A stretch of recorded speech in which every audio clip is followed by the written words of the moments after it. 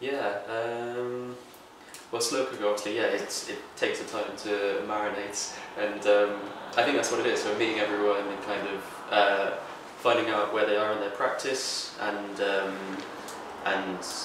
how emerging they are, as you were saying, and collaborating, and kind of that's what I'm interested in most of all, is meeting everyone else and seeing how we can collaborate together on work, or just on ideas and concepts for works. So everyone kind of working together to make something, hopefully by July, that works cohesively as an exhibition, I guess, a curated exhibition. I've been wanting to do this for a while. I've been wanting to do a kind of green screen karaoke themed performance. So I've been playing around with green screen for ages, since I've been at uni, and I really like how bad it can look, and how badly you can do it.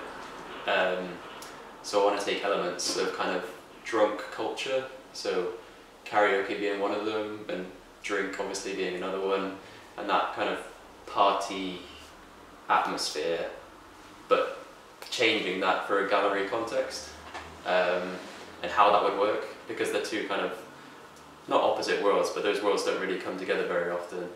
And having a look at kind of popular culture and film history and Hollywoods, and kind of the weight of art history and painting and that kind of high art thing, and putting it in something low like karaoke, and seeing how those two relate to each other.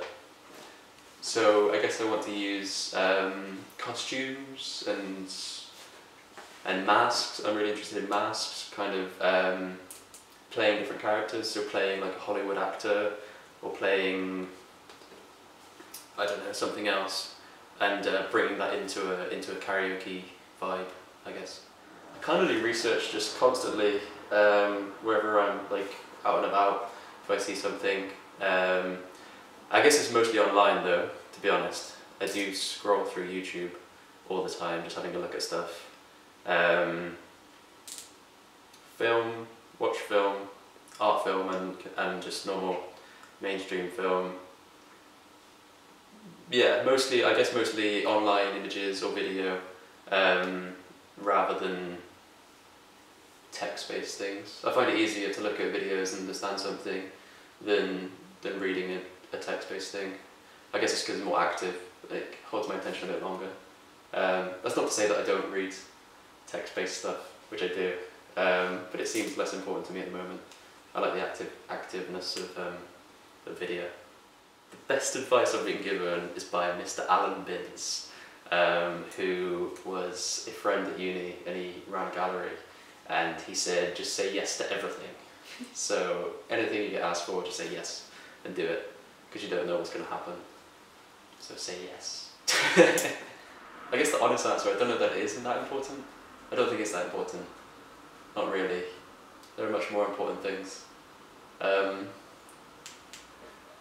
Well, yeah, what was it? Oscar Wilde says art was like pointless, there's no point to it. But that's why it's important.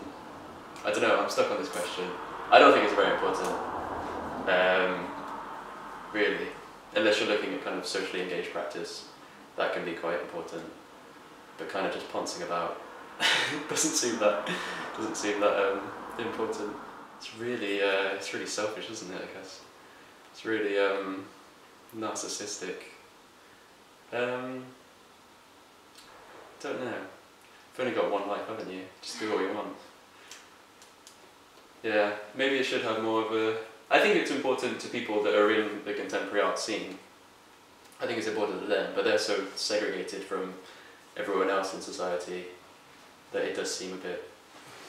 What are you going off and doing over there doing that? It's called Odes to Bastianade and Ode to Henry Moore, and it's two poems that are odes to those two artists, shot on a green screen, about kind of white male patriarchal art.